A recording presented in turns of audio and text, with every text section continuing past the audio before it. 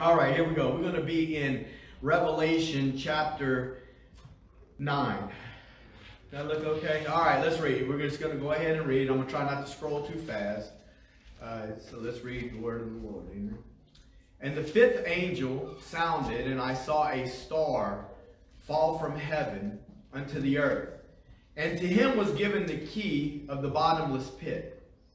And he opened the bottomless pit, and there arose a smoke out of the pit, as the smoke of a great furnace.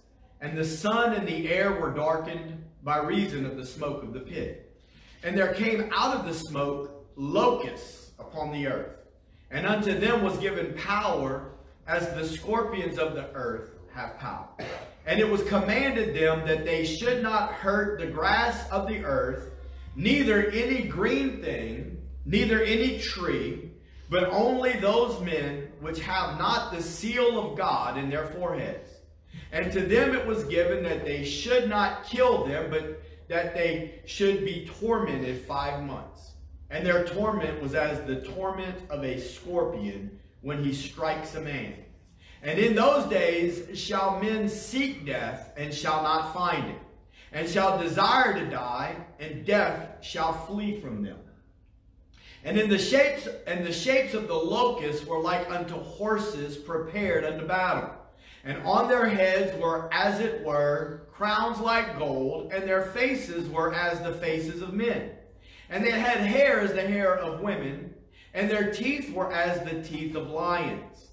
And they had breastplates, as it were, breastplates of iron, and the sound of their wings was as the sound of chariots, and of many horses running to battle.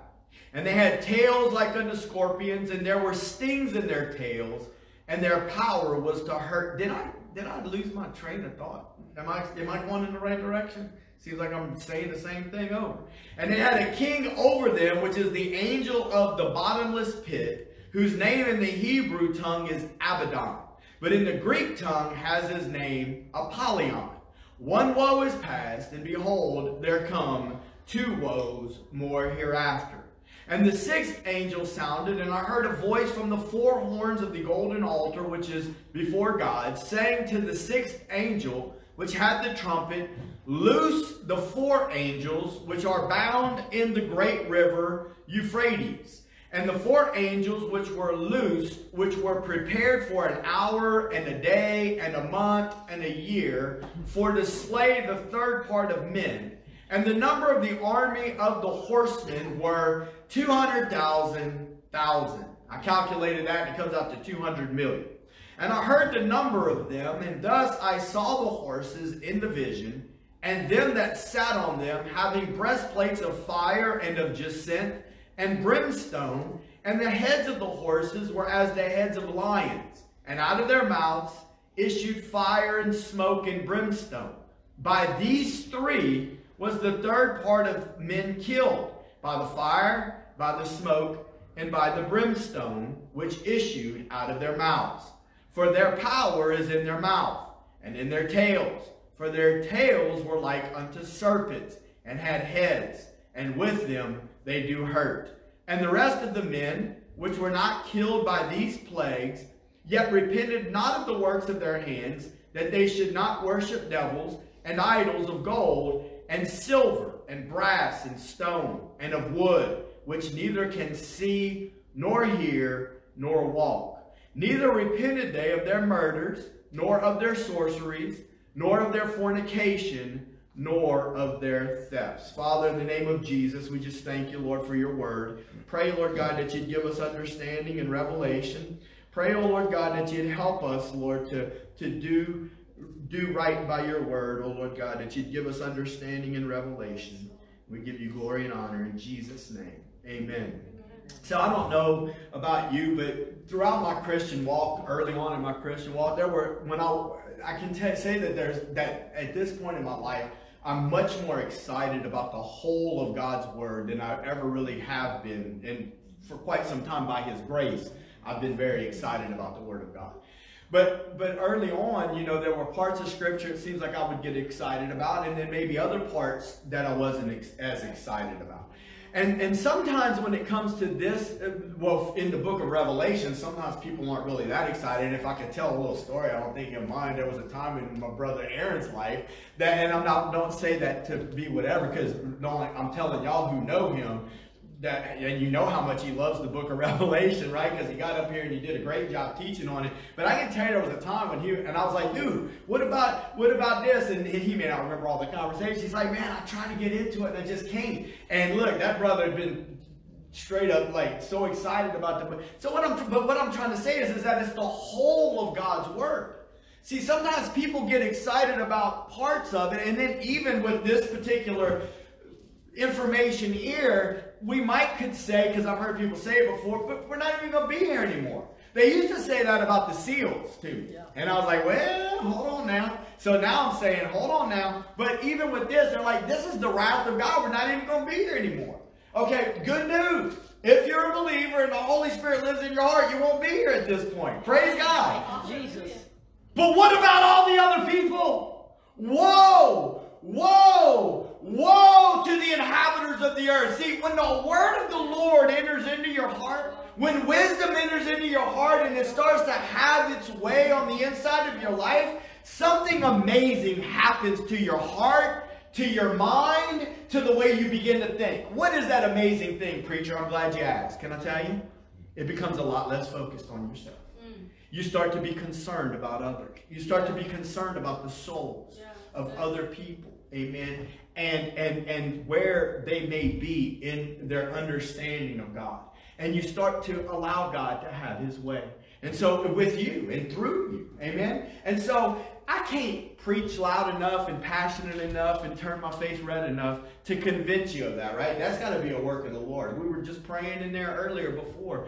And just said, I was even praying because sometimes I'm so grateful that God, when we talk about the cross, that he's even given me an understanding of that. Of what that love. For God commendeth or showed his love towards us, and that while we were yet sinners, Christ died for the ungodly. And that sounds important and it sounds real, but until the love of God really does reach in and reveal what Calvary was really all about and start to free you up in your life. You understand what I'm saying? You want to, let me tell you about my Jesus. I love that song. I probably can keep talking about it all night. Let me tell you about my Jesus and how he can change your life. But you can sing the song. I can sing the song, but until he really changes our life, it's going to be hard to tell somebody about our Jesus. So what's my prayer? My prayer for you tonight, my prayer for me tonight is that the Lord would really change us. Yes, Lord. A whole lot of changing left that needs to be done in me. Amen. Amen. Change us, Lord. Change my heart. That I would see things the way you see things. Yes. Amen. Well, so look, last week we covered, I think, 3 of the trumpets. So we're just a real quick review. We covered, this is trumpet number 1. First angel sounded, and there followed hail and fire mingled with blood, and they were cast upon the earth, and the third part of trees was burned up, and all green grass was burned up. So trumpet number 1, you remember we went through the seals. Seal number 7 opened trumpet number 1. Trumpet number 1 blows. So now this is, we're in the wrath of God now. Okay? And so God's wrath is being poured. This is not man's wrath. This is not the Antichrist's wrath. This is not Satan's wrath. Satan's got some wrath for folk. This is God's wrath. This is God's wrath being poured out on the ungodly. And guess what? There's people that are still going to be on this earth experiencing this, that this wrath wasn't prepared exactly for them, but they're going to be what you'd call collateral damage because they had not received the Lord. I believe that there's going to be, and this is my opinion, I believe that people will be saved during this time frame. I believe it may look a whole lot different than what we got time to get into tonight, but I believe that people's lives will be saved, that not everybody that's on the earth after the rapture is going to be consigned to the devil's hell, but I'm going to tell you right now, it's going to be a mess of a time. Amen. And I don't know about you, but I don't want anybody to have to go through these things. But one of the things that we talked about is, hail, fire mingled with blood, and that they were cast on a third part of the trees was burned up, and all the green grass was burned up. And the one little thing that I mentioned, and you might not remember, but it was interesting to me that this was the first thing that God created during creation that had seed within itself to remultiply. And that's, if you go back and you read Genesis and you read creation, God kept pointing out in creation the seed within itself, basically so that it could reproduce. And it doesn't really say that about man, but I can tell you that when God created, it's very obvious that the way He created in such a way to make an earth that provided a habitable place for you and I. That's what He created earth for.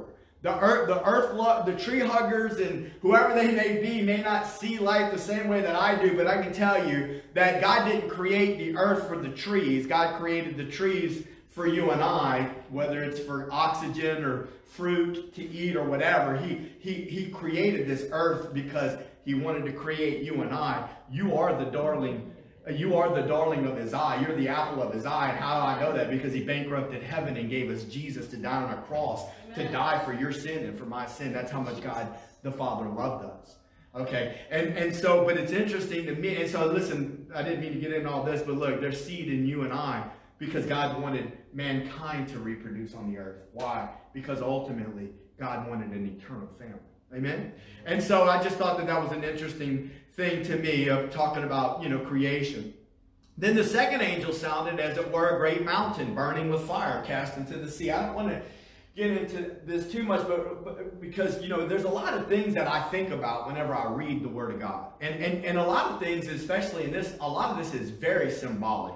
I used to find myself the kind of preacher that said, this is what it is, and you wouldn't leave any room for thought. But I'm going to be honest with you. The more I know about the Bible, the more I learn about the Bible, the less I feel like saying and preaching, this is what it is. Especially whenever there's times that nobody can prove what something is. And I'm just letting you know, I try to work hard, but it doesn't mean, that I still couldn't work harder. But my point is that I'm not trying to slouch and slack, and as much work as I put into it, I'm still not convinced that I figured it out. So I try to leave it open. And listen, I was telling Aaron before church, the more I've been willing to do that, the more free I am to let you know. As hard as I work to try to get the answers for you, I realize that if I try to be careful because I won't want to come across the wrong way, because then I feel like I'm sounding like I'm trying to put myself, and that's not what I'm trying to do. I'm trying to say, I know how hard I'm working, and I know what I do understand about the Bible. And there's a lot of preachers, and I'm not saying they don't know more about the Bible, but they preach certain things as though this is the way that it is. And I know good and well that there's no way that they can say it with such fervency because there's no way that they can prove it. I hope that that makes sense to you. And so we're left to be led by the Holy Spirit. Amen? So look, I think that when it says this is a mountain, that there's a good chance that this could be some type of a heavenly or celestial body like a meteor or a meteorite or something that ends up striking the earth. But I have no way to prove that. And look, there was a time whenever I told you about Sister Tut was having a Bible study when I first got saved, and she would often talk about the fact that John was seeing things, and I think it's important for us to understand this because this is a possibility. John the Revelator was seeing things as the Lord was giving him a vision, and he's trying to describe them how the best way that he knows how. And so if this is something modern, this may not be a meteor from heaven. Could it be like some type of a missile? I don't know. I just wanted to throw that out there because John doesn't know what a missile looks like, but it looked like a burning mountain. I do know this. It crashes into the sea. It causes the sea to become as blood. Do you remember those pictures I showed you from the BP oil spill? Okay, so could it be, it could literally be a huge mountain or like a meteor, and then guess what happens? Because it destroys a third part of the ships. You see that? That's towards the bottom of the verse. It destroys a third part of the ships. It destroys a third part of the creatures that are in the sea. It turns the sea into blood. I have no reason to believe that it couldn't be literal blood. I'm okay with that. God can do whatever He wants to do. I'm just trying to look at it from every different angle that I can and to try to bring it to you. I don't know exactly what this is, but I know it's causing a lot of catastrophe. It's something that looks... It says, as it were a great mountain. It doesn't say that it was a great mountain. The book of Revelation is full of this, as it were. They had on their heads, as it were, gold crowns. It doesn't mean they had gold crowns on their head. As it were, it looked like a gold crown on their head. It looked like a mountain that was flaming with fire that fell into the sea. I know this. If a big old comet or meteor fell into the sea, it probably caused some kind of a tidal wave. If it was something else like a missile, it probably caused a lot of, I don't know exactly what it is, but it's causing destruction is the main point. Now, I do want to make a connection to the Egyptian plagues, because whenever the Lord sent Moses, he touched the rod in the rivers and in the waters, and it turned the waters to blood. Okay? And so I definitely want you to know that I believe that there's a connection behind that. And I want to say this, that there's no question in my heart and in my mind, the more I'm understanding the Bible, that all these things are coming back together, and this is not accidental. The fact that blood is going to be in the waters at the end of time, and the fact that when God delivered Israel out of Egypt, that happened then. There is an interconnection between the two. God was bringing plagues out on Egypt, which is a type of the world. He's going to bring a plague of blood upon the waters, which is going to be the world. And that God, at this point in time, is declaring war on the ungodly. And that he is taking back the earth that belongs to him. He created it. And when he's going to bring destruction upon it. Because you know what? They didn't handle it the way they were supposed to handle it. Who's they? Human beings. Listen. I'm only on slide 2, but let me just say this. Whenever God created Adam, he entrusted the domain with him. He said, tend and keep the garden. He said, name the animals. And what did Adam do? Adam fell to the serpent, and in a way, I preached this last week, allowed the enemy to receive power on the earth, because God had given power to Adam to be a good steward, and Adam, through the fall, relinquished that power to the serpent, and we talked about that last week, and that's why we have chaos on the earth. The world is not going to see it the way that you would see it if you learned the Word of God, but I'm here to tell you that that's why there's catastrophe, that's why there's chaos, that's why there's bad stuff going on in our own lives, because of the fall. Good news is this, is that God wants to restore humanity. Amen? God wants to restore humanity, and he does it one soul at a time. Now, in the past, he did it different. He created a nation out of Abraham, but his plan was always to give us Jesus. I'm trying to tell you that God's taking this place back one step at a time. One step at a time, and now he's taking it back one soul at a time. Amen? And he's changing people's hearts, and he's changing people's lives. And one of the things I said last week, I didn't say it like this, but I won't say it. You either in or you're out, my friend. This is not no little sitting on the fence kind of thing. No, you were in the world. If you've been saved, then you got saved out of the world. And there may be a whole lot of churches out there that are going to say it different. And I'm not trying to judge them. Let them do their thing, but I ain't doing it that way. Because God called his people to be separate. I'm not trying to get graphic, but why do you think he caused the children of Israel to circumcise themselves? I mean, that's pretty gruesome if you think about it. Cut the foreskin off. Cut the filthy flesh off through the shedding of blood. God wants to destroy our filthy flesh through the shedding of blood that was already shed. That's another type of cross right there. Separate yourself from filthy flesh. And guess what? It's a sign of the covenant that you have with me. On the way up here, I feel like the Lord already gave me my message for the next time I preach. And it's going to be heart surgery. Because in the New Testament, it's talking about a circumcision of the heart. See, God's all about bringing it all back around. Amen. And I'm just telling you, he's redeeming mankind one at a time, my friend, one at a time. One at a time. But he wants his people to be separate. He wants us to look different. You can't have it both ways. Amen. You can't have it both ways, Christian. Right. You're either in or you're out. Okay? And because he said it. I didn't say it. He said it. Because you're lukewarm, I will spew you out of my mouth. And we've all tried to do it before. Right? Have we not? Every last one of us in this room. Yes. Except for maybe Jordan. Every last one of us in this room have tried to do it both ways. One foot in and one foot still in the world. All right? Okay, let me move on. That's just slide number 2. All right, here we go. The next one was trumpet number 3. And I don't know if this is what you were talking about, Aaron, whenever you talked about the star falling from heaven. So because of being a possibility of an angel, I can't remember if this is what you were talking about. But we're going to get into, in chapter 9, where it's going to talk about another star. And that specifically, it's obvious it's an angel. It's a good point, though, because I got to tell you that stars are sometimes referred to as angels are referred to as stars in the Old Testament. And so, but at the same time, this seems like another heavenly body. It seems like it to me, but I don't know everything, so I could be wrong. But look, the third angel sounded, and there fell a great star from heaven, burning as it were a lamp. Sounds like another meteor of some type. And it fell upon the third parts of the rivers, upon the fountains of waters. And the name of the star is called Wormwood. You remember that?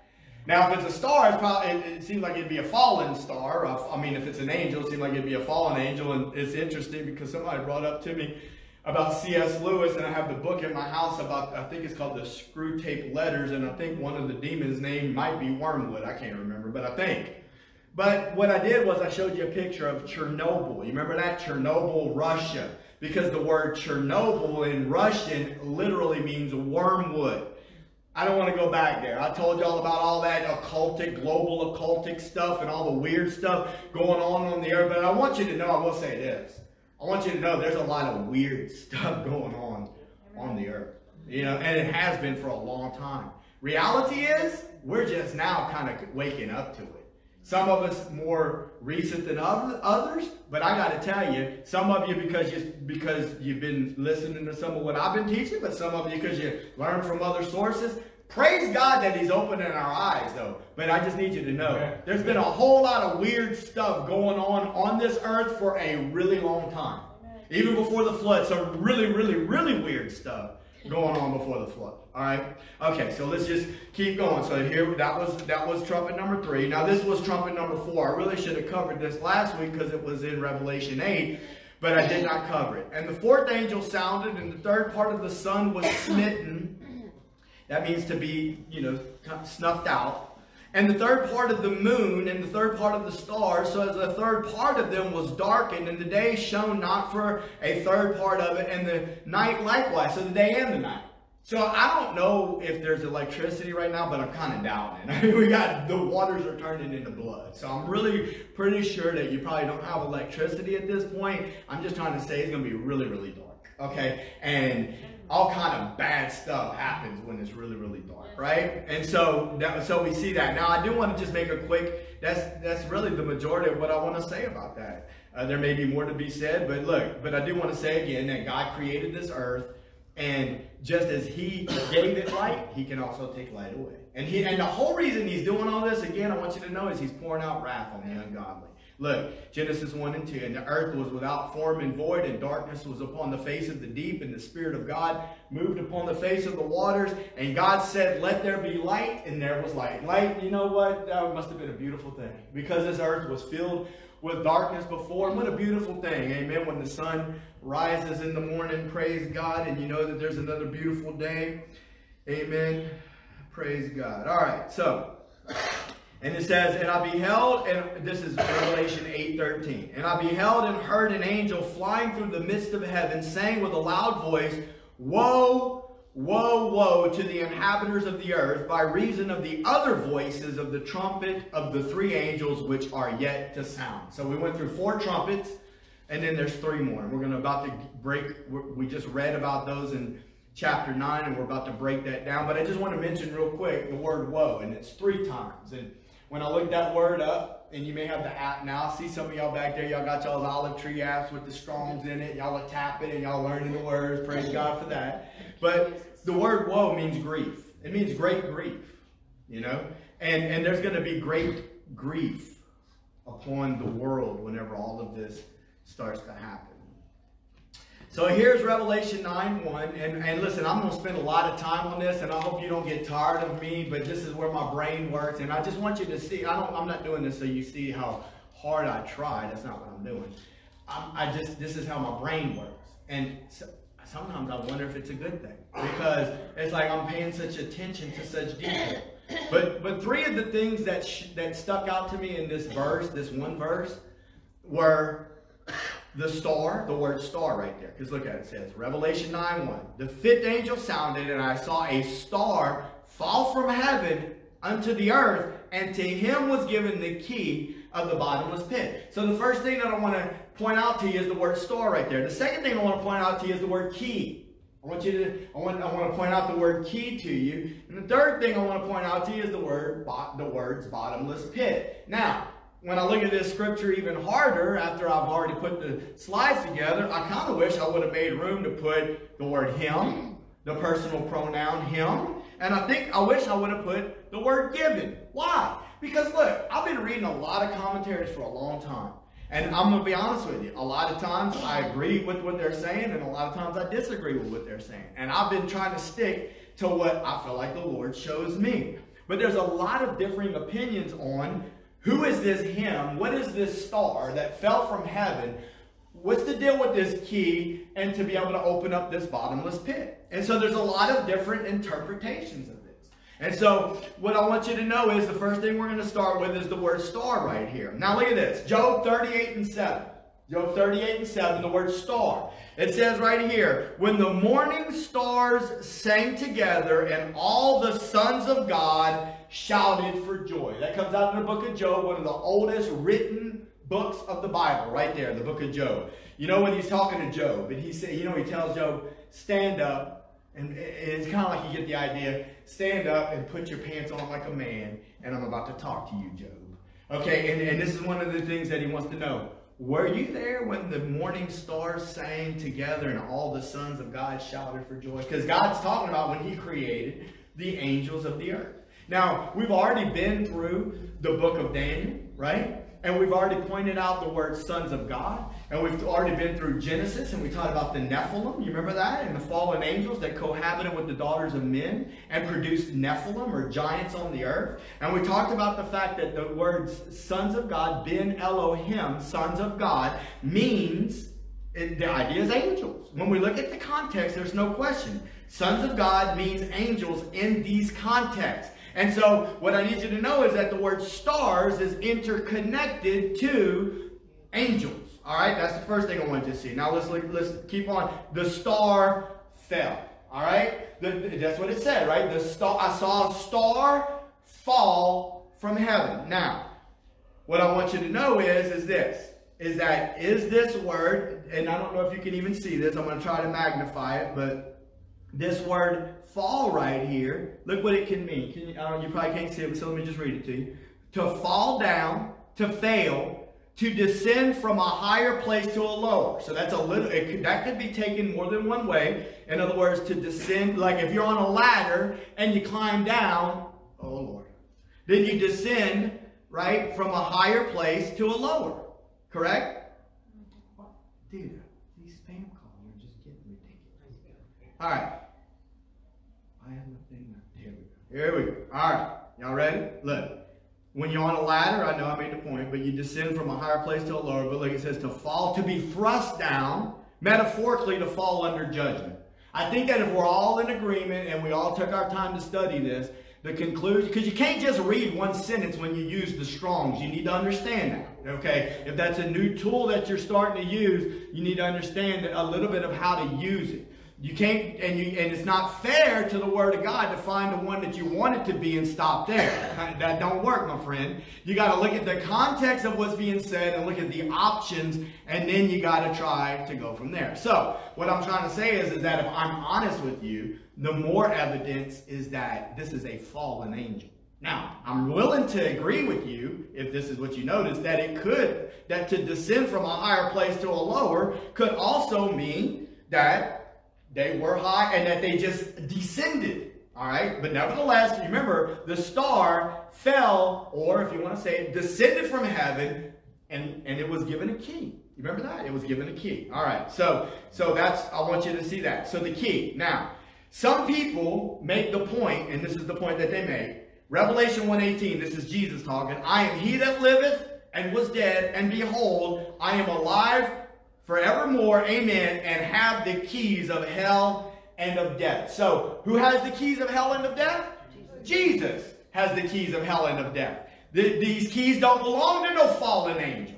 There's no fallen angel or even a good angel. These keys don't belong even to good angels. These keys belong to Jesus, amen? Because why? He died on the cross, and he rose from the dead, hallelujah, and he ascended unto the Father, and he gained victory over death, hell, and the grave, and he gained victory over the forces of evil. I would like to make a point, though. I didn't get in all this because it's something that I really like, though. I want you to know that all the words hell don't mean the same thing. Okay, just real quick, I'm just mentioning this in passing. There's sometimes a word hell in the New Testament that's from the Greek Tartarus, which is where the fallen angels are, okay? Which does not mean the hell. What do you think of when you think of hell? You think of fire? Okay. I want you to know that there's a concept of hell called Gehenna. Comes out from the valley of Hinnom. This is the idea that was a real valley in Israel. And guess what? That's the lake of fire.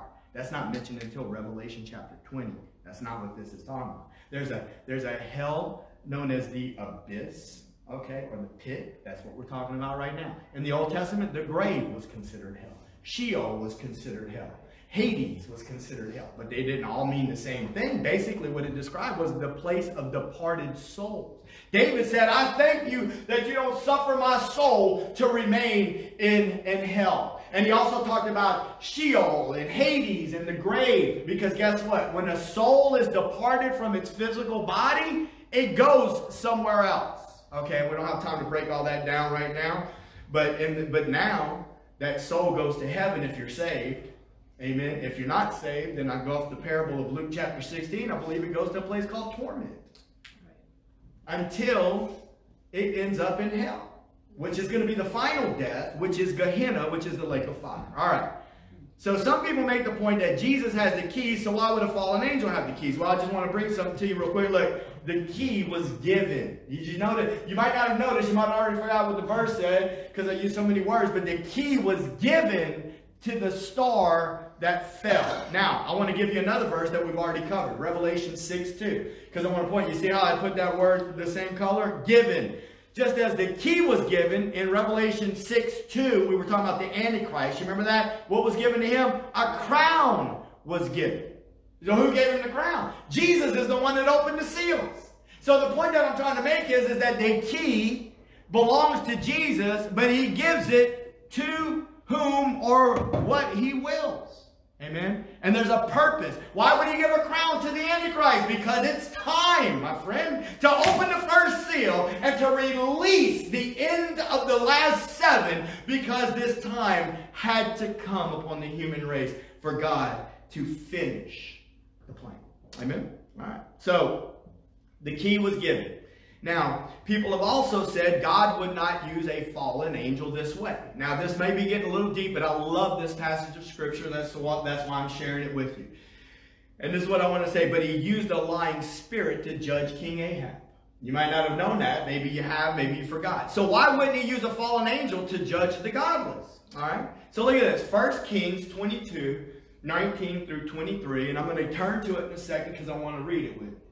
All right, but before we do, I want to give you a little bit of context. All right, the context that I want to give you in this passage of Scripture is that this is what's going on. So the King Ahab is the king of Israel.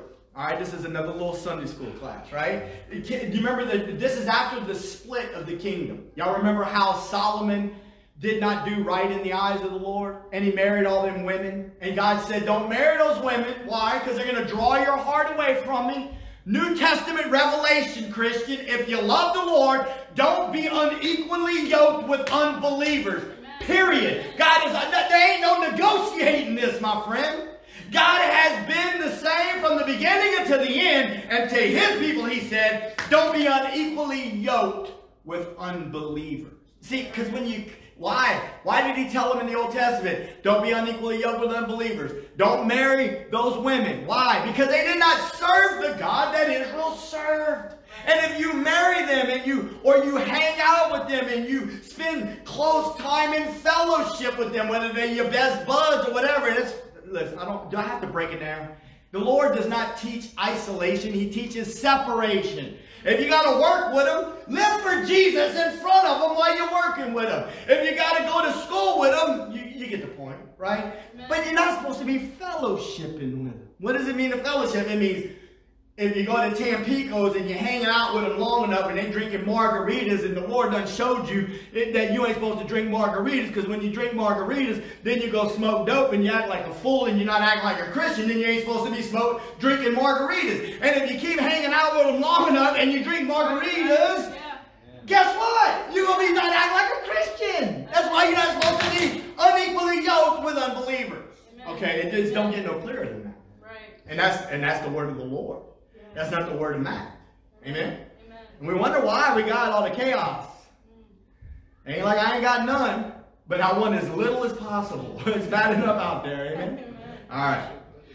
So here's the story. So I went off on a rabbit trail. So the kingdom of God is split in two because Solomon didn't listen to the Lord and he married a bunch of women that served false gods, and they drew his heart away. And so after Solomon died, God split the kingdom in half. The top 10 tribes were known as Israel. The bottom 2, with Levi, which were the priests, was mixed up in a little bit of the 2 different ones, was Benjamin and Judah at the bottom. That was Judah. That's where Judah comes from. Okay.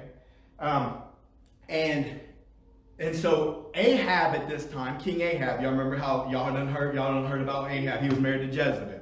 Y'all remember that? Y'all heard the name before. They were wicked, okay? And Ahab and Jezebel were over Israel. There was a king named Jehoshaphat that loved the Lord that was over Judah. It's a long story. It's a beautiful story. I love learning about it, but look, just make it fast. King Ahab called up Jehoshaphat and said, hey, I need some help, because Syria has taken Ramoth Gilead. Y'all remember whenever Angie preached about the cities of refuge the other day? Okay, Ramoth Gilead was one of the cities of refuge, and Syria, a foreign country that did not belong to the Lord, had taken it as its own. Ahab said, you ain't supposed to have that, and he calls up Jehoshaphat, and he's like, Jehoshaphat's going to help me because he knows that don't belong to Syria, so he's going to help me. So Jehoshaphat comes up there, yeah, you're right, that don't belong to them, that belongs to the Lord. I'll help you out in this deal. And so he says, but we need to hear from the prophets of the Lord. Okay, and so we're talking about why that God used a lion spirit to deceive Ahab. So why would he not use a fallen angel to do what to open up this bottomless pit? Is the point I'm trying to make. All right, and so whenever Ahab does it, so Ahab calls Jehoshaphat. Jehoshaphat says, "Can we call upon the prophets?" And Ahab says, "Yeah, we got all kinds of prophets." And so he calls the 400 prophets of Baal. And they all sitting there telling Ahab everything he wants to hear. Oh, you're going to win. Go. Take your land. Do it. You know, and Jehoshaphat's over here scratching his head. Because you ever listen to a preacher, hopefully you come along enough where you listen to a preacher and like, dude, this is not even close to the word of the Lord. You see what I'm saying? A lot of people don't know the difference. Jehoshaphat's over there like, are you even serious? And he says, is there not another prophet that we can hear from? And you know what Ahab says? Yeah, there's this one. He's in prison. I got him locked up because his name's Micaiah, the son of Imlah. You know what? Never tell me what I want to hear. He said, well, why don't you go get him and let's hear what he has to say. But because before I put my army in this, I want to know, right? And so I told y'all about this story. And so they go get Micaiah of Imlah, and he says, okay, tell us what you got to say. You know, he says, go on, Ahab. I mean, I'm paraphrasing, but the idea is, go, Ahab, you shall win. Go and conquer and take your land. And he's like kind of like mimicking, and he's acting all like this because he's probably just trying to hurry up and just go back and just put me back in my prison cell, because you know that's where I'm going. And Ahab says, come on, man, you know, tell the truth. Okay, you want to know the truth? All right, so let's read it. This is the truth. And he said, hear thou therefore the word of the Lord. I saw the Lord sitting on his throne, and all the host of heaven. Now I want you to get a picture of this. What is the host?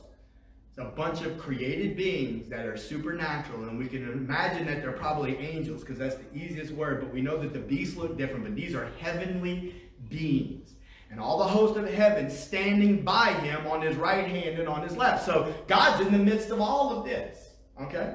And the Lord said, who shall persuade Ahab? So he talks to all this host of heaven. And he says, who shall persuade Ahab that he may go up and fall at Ramoth Gilead? And one said on this manner, he had an idea, right? And another one said on that manner, he had an idea. And there came forth a spirit and stood before the Lord and said, I will persuade him. And the Lord said unto him, wherewith? And he said, I will go forth, and I will be a lying spirit in the mouth of all his prophets. And he said, thou shalt persuade him, and prevail also. Go forth and do so. Now, the point that I want you to know is that, yeah, is it weird? You better believe it. What does it mean? We need to dig it out. But and we don't have time right now because that's not our message. But what I want you to know is God used a lion spirit right there. But you know, in 2 Thessalonians chapter 2, and we're going to get to that soon enough, I want you to know that the 2 Thessalonians 2 explains to us why God allows people to be deceived. He explains to us why he allowed the Antichrist to deceive people. You want to know why? Because people would rather believe a lie than the truth. In the end, God is going to give people what it is that they wanted. Now, I don't know about you, but I don't want to be in that number. Amen? I don't want to be in that number. And so I want you to see that the Lord used a lying spirit in this situation. So if God's going to use a lying spirit, why would he not use, yes ma'am? Did they end up going and fight him? Yeah, they ended up, and in the end, when it's all said and done, Ahab dies. So, you know, God, that was God's plan. And, you know, I want to say this. God didn't need the help of these hosts to make a decision. Right. Let us not be confused any more than he needs Naya, or he needs Matt, right. Or he needs Brendan, or he needs Miss Angela. He allows us to partner with him. Just as the created celestial beings, he allows them to partner with him. Amen? So it's not like he needed a good idea. He just knew that that particular idea would work. Amen? So he says, I believe that an angel, godly or not, I'll put in purple not because I believe it's actually a fallen angel, descended or fell. I believe he fell. And with the keys given to him, he opens up the pit, also known as the abyss. We'll get into that in a little bit. And he releases the contents of the abyss. I believe the contents released are two types of demon spirits, and we'll get into that in a moment. And the angel named Apollyon or Abaddon, I believe he was in the bottomless pit. So this is what I believe. Now, I got to be honest with you. In the past, I believe that this could have just been a good angel, and that the word fall there, and I'm going to tell you why, because there's another scripture that talks about something similar in a second, and you can tell it's a good angel then.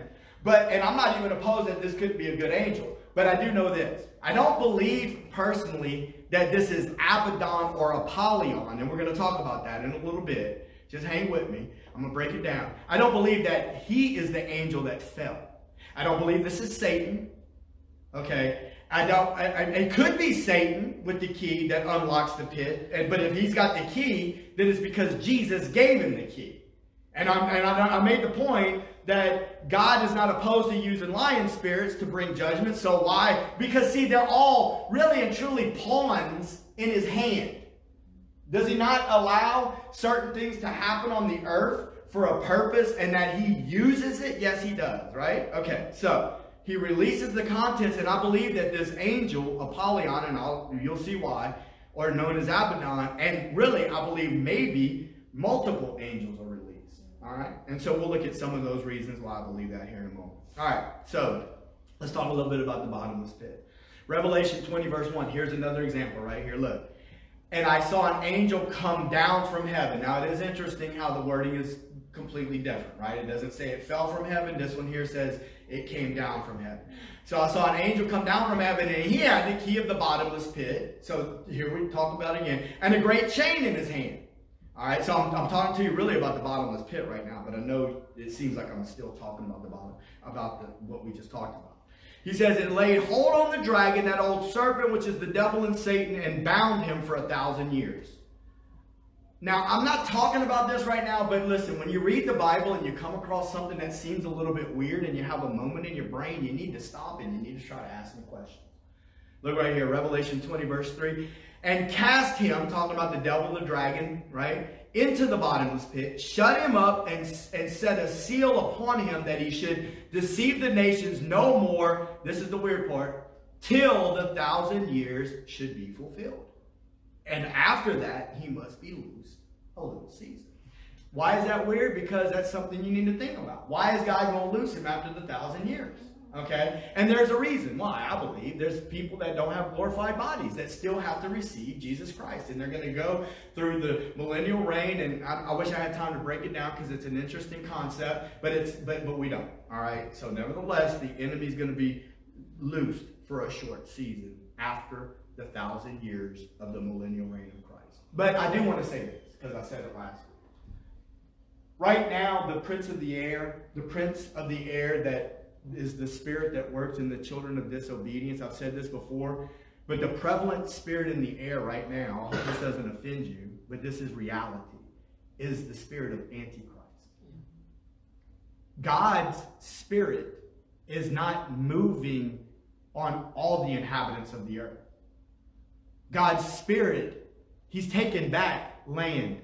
He's taken back people sitting back there. He's taking back people sitting right here. He's taking back the preacher. He's taken back things that have been stolen from God. This world, whenever Adam fell, was taken from God. God allowed it to happen that way because he's got a bigger plan that we can't wrap our mind around. But I want you to know that the prevalent spirit that rules and reigns on the earth and the majority, like the governments, do you think that they're listening to God? I mean, does God sometimes work on their hearts? Yes. Is God still in control? Yes. Is God sovereign? Yes. Is God allowing all this to play out on the earth to allow his will to be performed? Yes. But the only pieces of geography that are really being led by the Spirit of God are hopefully you and I. Does that make sense? I mean, if we're honest with one another, you and I got to admit that sometimes we're not even allowing the Spirit of God to do in us what he wants to do. Amen? All right, well, hopefully that makes sense. Some people are like, man, you give the devil too much credit. No, I ain't. I'm trying to see it for what it is. Because see, during this 1,000 years, this is the point I wanted to make. It's not the spirit of Antichrist that's prevalent in the air anymore. It's the spirit of the Christ. And I said that last week about Isaiah.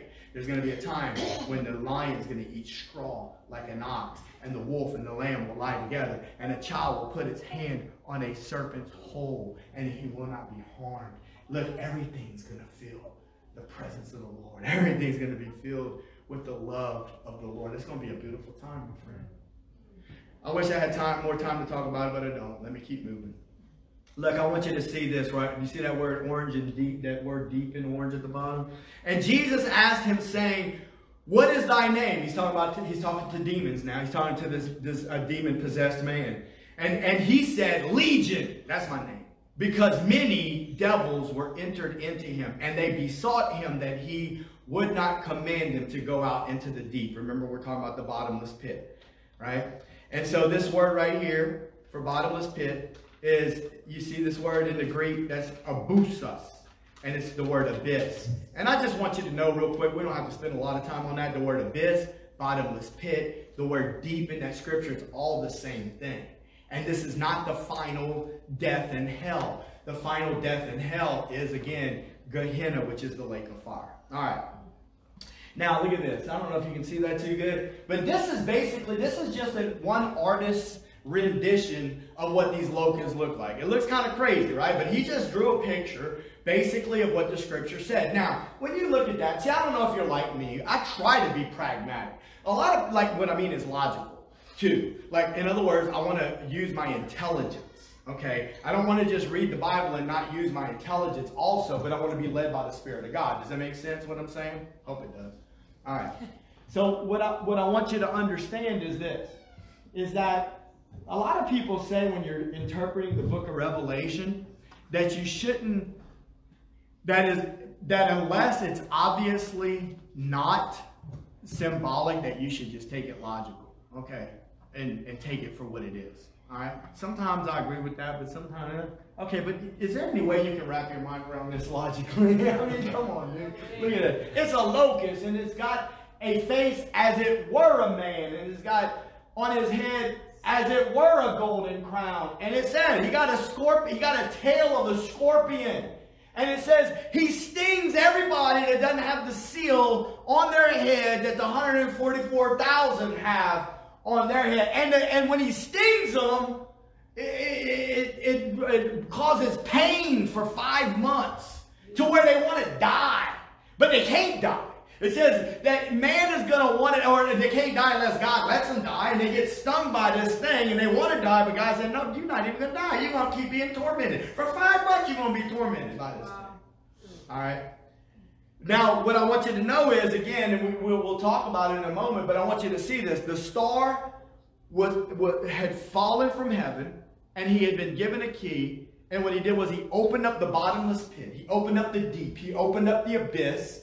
And what happened?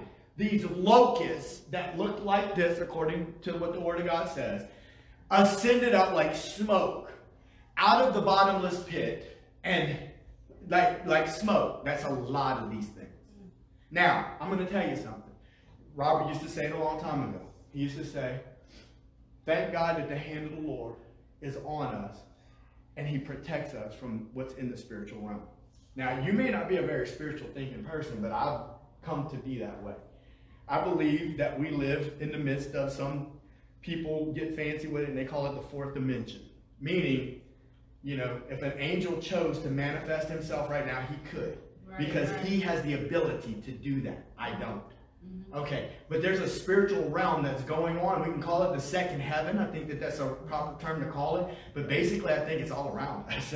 There's things that are going on in the spiritual realm that you and I cannot see. And what Robert used to say is, thank God that the hand of the Lord is on us. Because if he pulled his hand back and he gave us just a little taste of what was going on in the spiritual realm, it says in the end, men's hearts will fail them.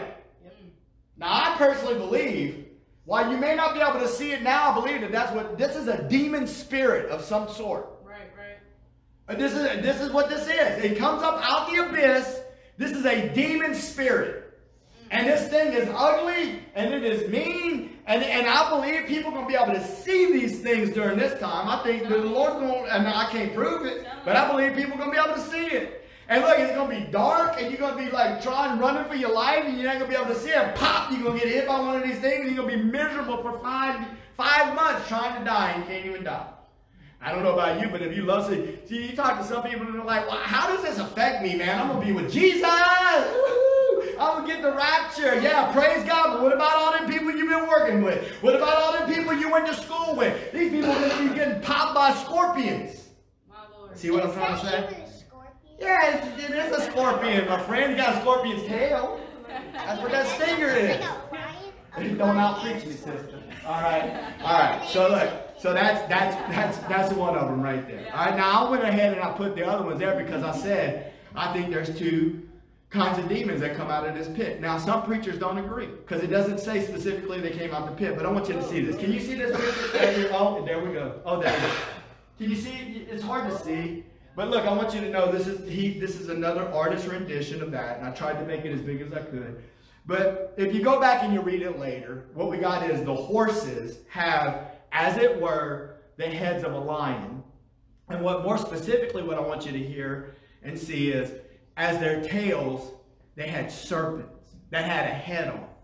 And the serpent's head from their tails stung folk. And it also says that out of their mouth proceeds fire and brimstone and smoke. And if you remember what it said, and it's with these three, the fire, the smoke, and the brimstone, that they kill a third of the inhabitants of the earth. Now, does that sound logical to you? So some people would say that these are riders of a war. Now, like I think Sister Toot used to say, and God bless her soul, she might be right.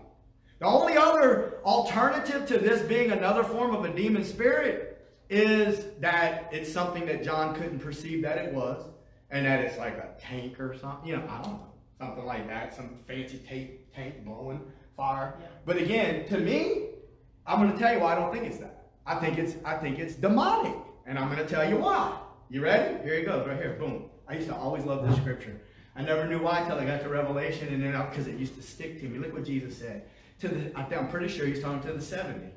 All right, he says, behold, I give unto you power to tread on serpents and scorpions. Well, what do you think he's talking about right there? He's talking about demonic spirits. Because you remember they came back and they said, even the demons obey us. Right? And he says, I give you power to tread on serpents and scorpions and over all the power of the enemy, and nothing shall by any means hurt you. See, so right now, what the Lord wants you to know and what he wants me to know is that as soldiers in his army, he's given you and I power to tread on serpents and scorpions. We can't see them right now, but I guarantee you that they're trying to wreak havoc in your life. Yes, sir. How do they do that? By infecting other people around you, or by trying to mess with you. Come on. Paul said we don't war against flesh flesh and blood, but against principalities and powers, spiritual wickedness in heavenly places. Listen, when people are not submitted to the Lord and the enemy has his way in their life, they do messed up stuff. And guess what? You may very well be affected by it.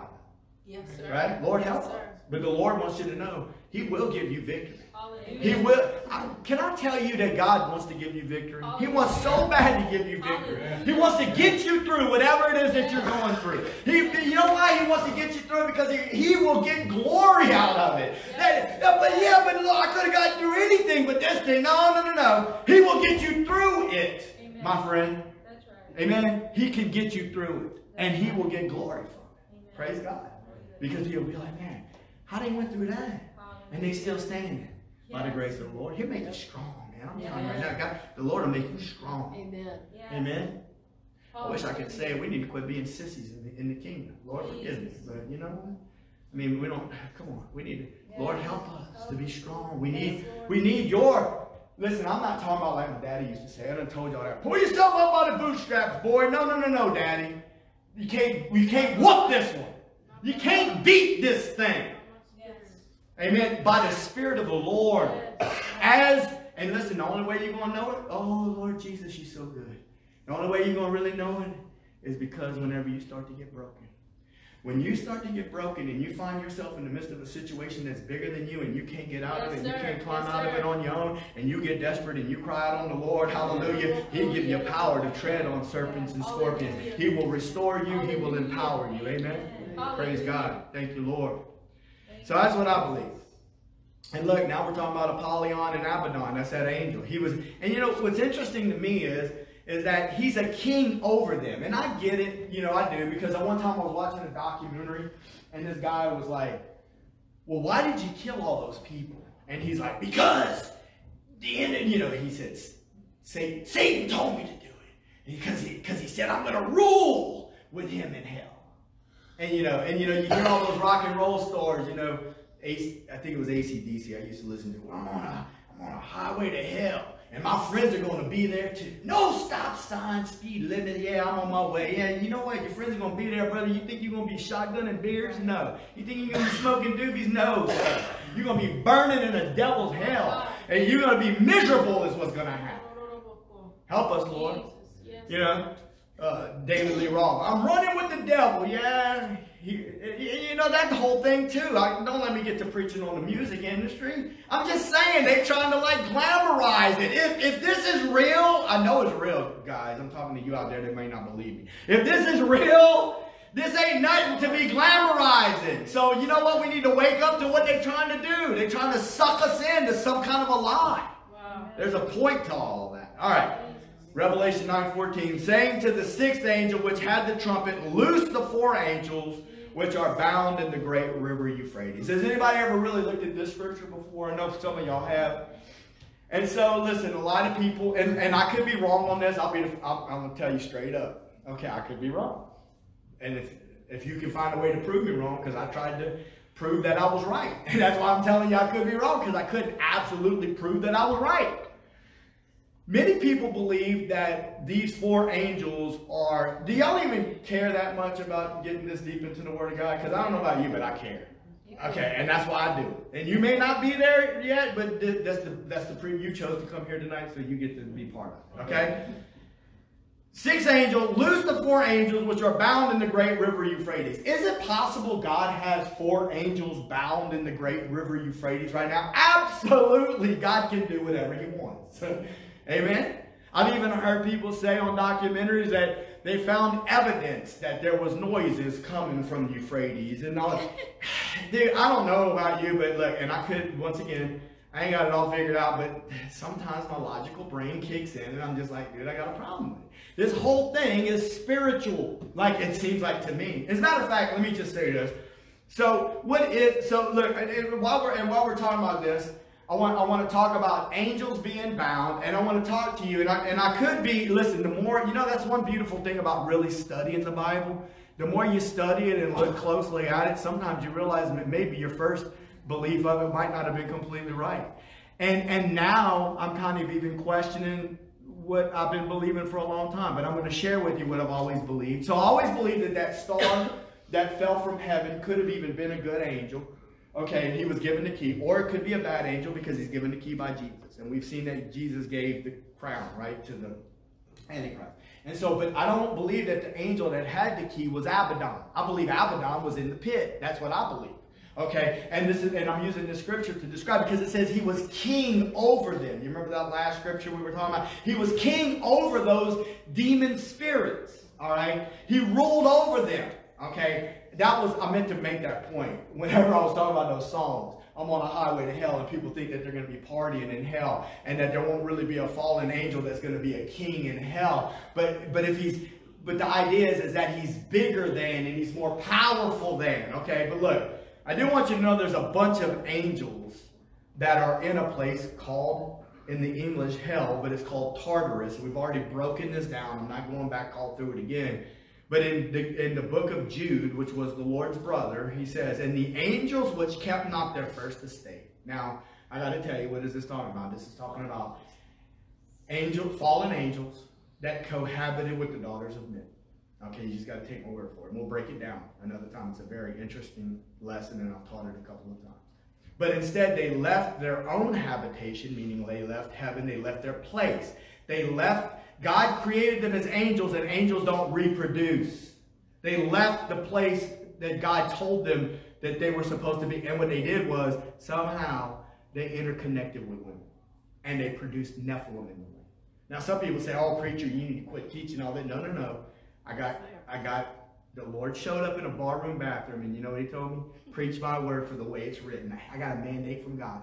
I ain't listening to no man no more by the grace of the Lord. Don't want to be in the flesh. Pray for me that I don't get in the flesh. But I'm going to tell you, no. People that are going to come to this church are going to hear the whole thing. It's not my job to protect people from the word of the Lord. You don't need to be protected from the word of the Lord. If God put it in his word, he wants people to hear it. They may not be ready for it right now, and they might exit stage left. But guess what? They might be back again in 2 weeks. You never know. All right? So let's just stay faithful to the Lord. Look, angels which kept not their first state. They started to cohabit with the daughters of men. What has he done with them? He's reserved them in everlasting chains under darkness unto the judgment of the great day. Now, one of the understandings that I always had about this verse, I used to connect it to the one that we read about the angel that unlocked the bottomless pit. And I used to connect it thinking that Apollyon or Abaddon was one of these. Does that make sense what I'm trying to say? That Abaddon, the king of the bottomless pit, was reserved in this place, okay, along with other fallen angels, because there's a bunch of them, okay, and that they were going to be released on this day to bring judgment along with these demon spirits upon the people that were still on the earth. Now, if you read the rest of the context, though, I start to wonder if I might have missed it. I'm being real with you, because he goes on to say that just as the inhabitants of Sodom and Gomorrah received judgment, these angels also, because they went after strange flesh. Well, what would that mean? Well, the inhabitants of Sodom and Gomorrah, you know what they did, right? They went after strange flesh, meaning they committed acts of homosexuality. They weren't supposed to do that. Okay, these angels went after strange flesh in that they were angels and they went after humans. They cohabited with humans. So anyway, but to me, there's still this thought in my mind that there's all these angels that are reserved in darkness, and that this key was used to open the bottomless pit, and that Apollyon and Abaddon, he was in there. That word Apollyon or Abaddon means great destroyer, by the way. And I got to tell you, if you do research, there's many times in the Old Testament, as a matter of fact, if you remember, what did the Lord say on Passover? He said, I'm going to send my angel of death through the land. And there's other spots where it says, that describes an angel as a destroyer, but it's actually fighting for Israel. Okay, so the word Abaddon and Apollyon I'm still up in the air. Is it a good angel? Is it a bad angel? Was he in the pit? Was he not in the pit? There's a part to me that believes that he was one of these angels. He was a bad dude, and he's not the same as Satan or Hapani-Ras, the evil one, but he's in here along with other ones, and that whenever that key opens up the bottomless pit and all these spirits come out, that also some of these angels could be released to wreak havoc on those that are on the earth. So that's my That's one of the things that I've always thought. This is Babylon right here, and I'm talking about Euphrates still. Y'all still with me? I'm talking about the great river Euphrates. I'm going to blow it up a little bit, let you see this. So here we go. You see that? Can you see that a little bit better? So that first river, you can't see it probably. That first river, let me see if I can draw a picture. That first river right there, this one, that's by Babylon. You see that? Oh, here we go. Can you see that? Yeah.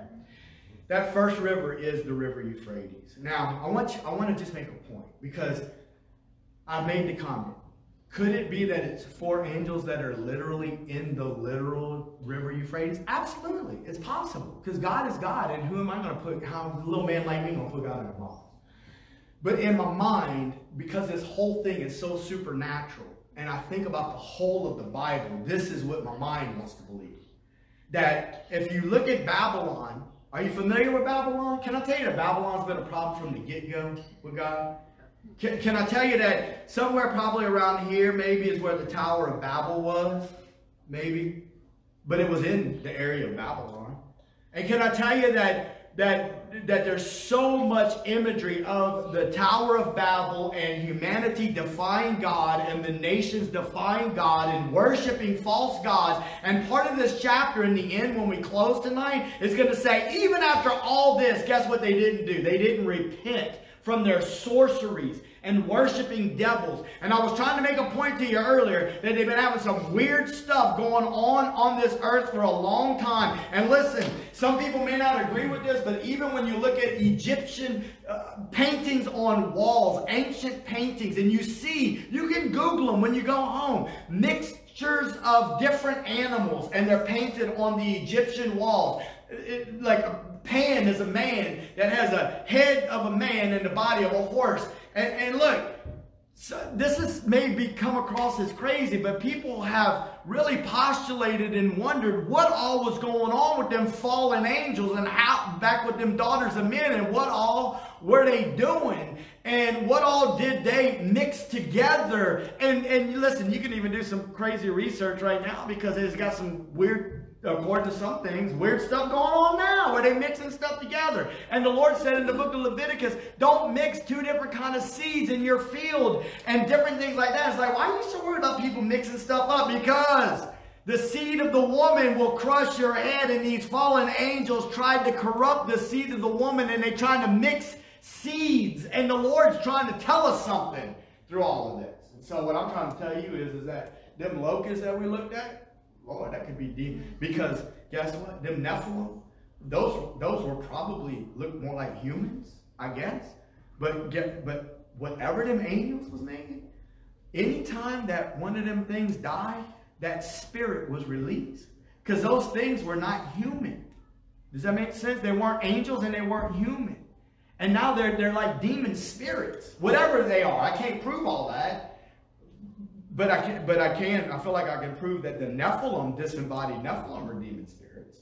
Okay? And so what I'm trying to tell you is that I believe Babylon is a source of problems against God from the beginning, and very spiritual in nature. And as a matter of fact, when we get to Revelation 17 and 18, if you hang out with me long enough, it's going to say that great harlot Babylon. It's not talking about a woman. It's talking about the beast system that's been in existence from the beginning and has been moving humanity away from God. And he calls it that great, and he talks about Babylon, that great city in Revelation 18. And it's talking about financial Babylon, and it's going to all come crashing down. And he said, come out of her, my people. It's a spiritual Babylon. Some people have taught that they're going to have to rebuild the city of Babylon. I don't believe that. No, there's a spiritual Babylon. Again, I might be wrong about this particular thing. So what am I trying to say? This river means fruitfulness. That's what Euphrates means. It means fruitfulness. The fruit of Babylon, spiritually speaking, has been trying to destroy the work of God. So is there a Euphrates river down there in the bottomless pit where these four... I can't prove that. But I'm just trying to say that, it makes me wonder, is there something else going on? All right. So let's see here. If we look at the book of Revelation as a whole, the Lamb pronounces war on the harlot. which is Babylon. The Babylon he is at war with is not a physical Babylon. It is a spiritual Babylon that has been at war with God from the beginning. All right. So we're getting towards the end here. Y'all ready? We're going to close this now in a second. And so Revelation 9:17. And thus I saw the horses in the vision, and them that sat on them, having breastplates of fire and of jacinth and brimstone, and the heads of the horses were as the heads of lions, and out of their mouths issued fire and smoke and brimstone. By these three was the third part of men killed by the fire and by the smoke and by the brimstone which issued out of their mouths. And the rest of the men, this is the part I want you to see. So again, I want to just take just a couple more minutes. You just bear with me. I want you to imagine the world that you live in. And I want you to imagine that God created it in perfection. And I want you to imagine that he formed Adam out of out of a perfect earth. Amen. And Adam had no sin in him.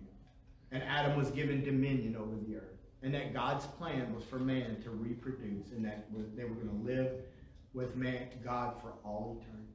And then Adam fell.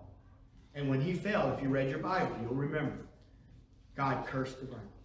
And he said, thorn and thistle will it bring back to you. You will work by the sweat of your brow.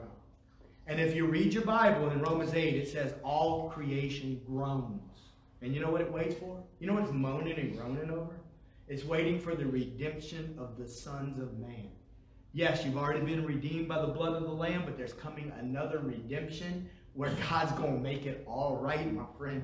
He's going to give you a new body, a glorified, and there's going to be a new heaven and a new earth. And there's going to be no more ungodliness. And there's going to be no more pain and sorrow, and he will wipe away every tear from their eyes. But in the meantime, it just got worse. And it just went underground after the flood. You hear me? It went underground and you just can't see it. But they still doing sick stuff. You hear me? There's sick stuff going on out there.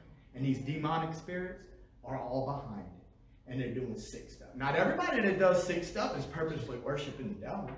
You understand that? I want you to know that. Some people are just collateral damage. And they've been enticed by these spirits. Right? But deep devil worshipers, true devil worshipers, they doing stuff like that on purpose. I know I talk too much. Forgive me. I taught y'all about this before. Aleister Crowley read the Bible. He knew the Bible better than most Christians. Why? So that he could find what God hated and create occultic magic, as he did the opposite of what God told people to do. Yeah. And he taught his people to do it. And they believed that they found great power in that. And what I'm trying to tell you is, that's the kind of stuff they're doing on the earth today. All that pedophilia stuff you saw. And look, it even made it to Fox News, dude. If it made it to Fox News, whenever they were talking about all that ring of pedophilia and that Epstein stuff and all that, you think that's just people that had a proclivity to... No. That's what the devil wants. The devil wants destruction and perversion. And he moves towards that. And that's how they call upon him. I'm here to tell you, I believe it. And you might think I'm crazy, but I believe it. And I believe that this stuff's been going on. And I believe that in the end, God is going to get his vengeance. Yes. And you know what, though? Listen. God is so good. Because you know what the Word of God says? It says, the Spirit of the bride says, come.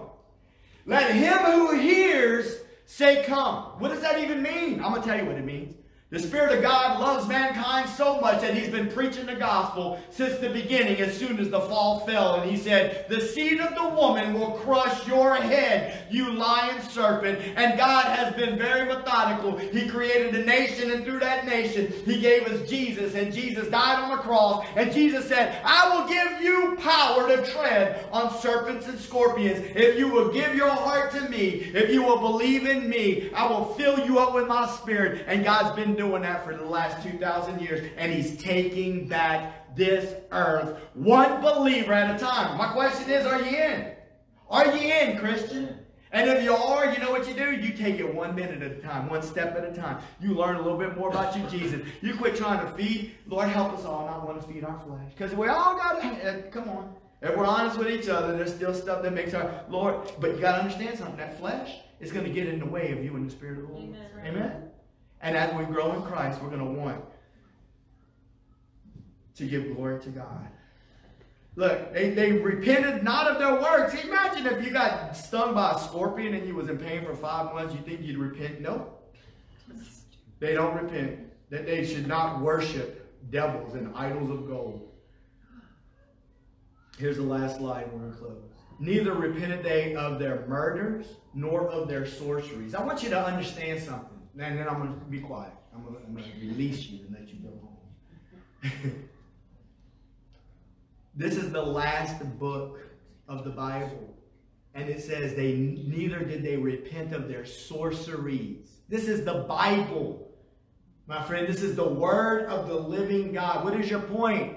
The Bible's telling you that people still practicing black magic at the end of the earth. That's the point that I want to make. I want you to see that. I didn't say that. The word of the Lord said that. And they're going to have people that refuse to repent of it. Right there, it's in the Bible. Father, in the name of Jesus, we thank you, Lord. We thank that we can see your word, that you have a plan, oh Lord God, and you've been moving according to your plan for thousands of years of human history. Lord, I thank you that you've allowed us in this room to be part of that plan. I thank you, Lord, that you allowed us to hear the gospel of Jesus Christ. Maybe somebody watching on this video at some point, it'll be the first time that you understood that the gospel of Jesus Christ, the good news, that even though you were born fallen in Adam, you can be born again. That God the Father sent his only begotten Son to die on a cross, to die for your sin, because the Bible says the wages of sin is death, but the gift of God is eternal life through Jesus Christ our Lord. You got to call on his name. Call on his name. Believe with your heart and call on his name. Call on the name of Jesus and say, Lord, forgive me of my sin. I repent, which means to turn away. I want to turn away from my old life, Lord, and I want to turn to you. Fill me up with your spirit. Change my heart. Change my life. Listen, if that's you, if you pray that prayer, I'm telling you right now, the Lord's going to change your heart and your life. If you're in this place tonight and you would say, I gave my heart to the Lord, but I still struggle, guess what? Every last one of God's followers, every last one of God's children has struggled. But in the name of Jesus, he will give you power to tread on scorpions and serpents. Father, I pray that you would give us all power to be filled with your spirit, oh Lord God, that we might walk in victory. Thank you, Jesus, for the cross. And thank you for the victory that you won for us when you died in our place. In Jesus' name we pray.